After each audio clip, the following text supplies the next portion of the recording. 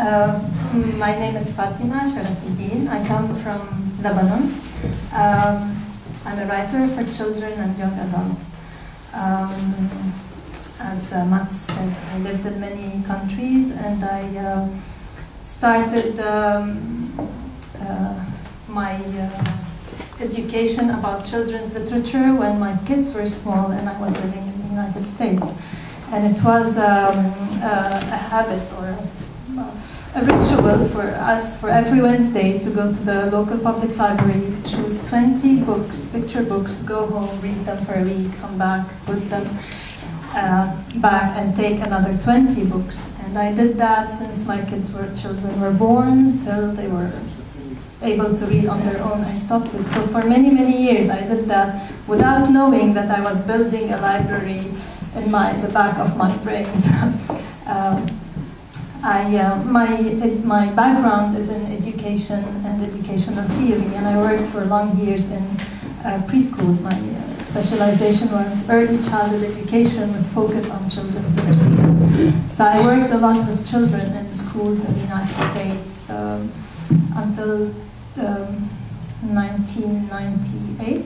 And then I also had a master's degree in modern Arabic literature, so I decided to shift careers and teach Arabic at university levels. I was teaching Arabic language and culture classes. And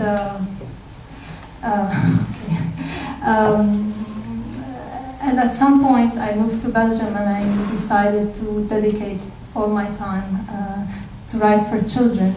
When I was growing up as a child, and many of you who are from Arab origin, you know that when my generation were children, we did not have quality children's books. I mean, I read lots of translations. There was the series of the Lady Bird series we read that. I read in French Martine. We read the translations of Hans Christian Andersen's books, and so it's all in translation, and most of the time they were bad translations. So we never had really good quality children's books, and all my life I wanted to be in the field. I wanted to make a good book for children. And when my children were little, and I would go back to Lebanon to get some Arabic books for them, sometimes I hid the books. I did not want them to see them because they were really, I mean, the language is very old-fashioned, and it wasn't talking to the modern child of our times. So when I had the chance to stop working, to stop having a job, daily job, I decided to fully dedicate myself to writing for children. And first time I published was in 2004. And since I knew children's developmental stages between 3 and 6, that was my specialization. This is what I first started writing, pictures books for children 3 to 6. And then I started with a new publisher, and she said, we don't have baby books in Arabic. We only have translations, and the images, the graphics, they don't belong to our culture. Let's do that. So I wrote some baby books.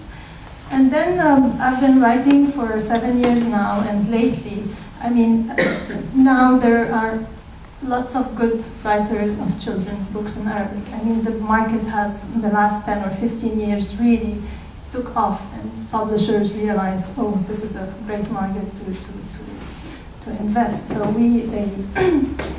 picture books are, I mean, it went from no quality at all books to now in the year 2011 we have pretty much many publishers specialized in publishing for children. And translators who translate to Arabic very good quality books for children. So, but now the problem is the lack of books for young adults in Arabic. We also have several translations, I mean mostly translations, but good quality young adult books that talk to the child, to the young adult of this time are lacking in the Arabic language. So this is my mission now. I will slow down on children's books, on picture books, and I will invest my time more into writing for young adults. Is that enough?